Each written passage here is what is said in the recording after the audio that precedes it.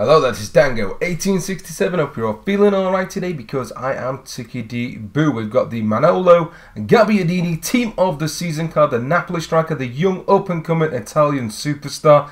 He has got some amazing stats. He's really good at anywhere between cam and striker. I played him up front just so I could get him a few more goals and see how he was in front of goal. And we'll get right on to the pros and cons.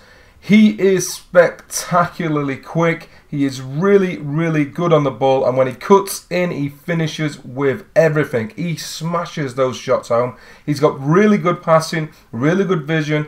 Like I say, anywhere between sort of cam and striker, he can play in those positions. He'd be good playing off someone. He'd be good playing out on his own. He can run a line. He's not the smallest. He's about 5'11", so can win headers as well. And he's got good positional play, as you can see here, getting on the end of this, where some normal cams who can't play that striker position wouldn't be able to do it.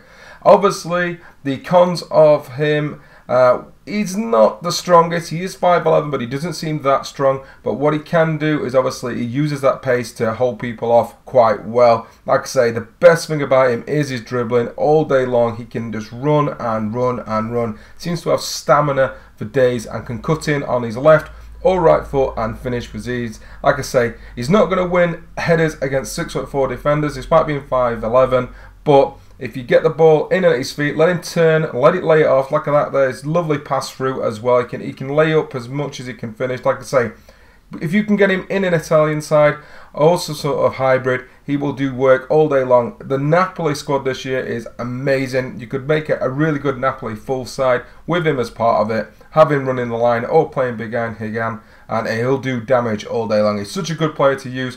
Hopefully you've enjoyed this and enjoyed the actual Team of the Season content so far. More Team of the Season content to come. Catch you all later, guys.